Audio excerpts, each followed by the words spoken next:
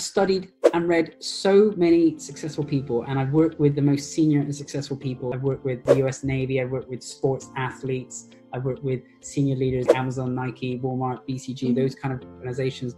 And all of the people who've had success, they do one thing in common. And that thing is that no matter where they are in their life or what they're doing, they go out to the future and they get a vision of what it is they want to accomplish. They go out there and they can see clearly, this is what I want. And then once they get that vision, then they can work backwards and put some chunks or some steps in place to get them there. So I think the biggest tip is the thing that you can do right now. If you're not where you want to be, get a really clear vision, see things the way you want them to be. And once you have that clear vision, then we can put the steps in place. Even if you don't know how you're going to get there or how you're going to do it, get a clear vision, focus on it every day, visualize it, see it, put it on a vision board if you need to, and keep seeing it, mentally rehearse you having that, like visualize what it's going to be like to be there. And maybe this is a vision of a house, or a vision of you speaking on stage, or a vision of you having a family or a partner, whatever that vision is. Get that vision, see it very clearly, and mentally rehearse it.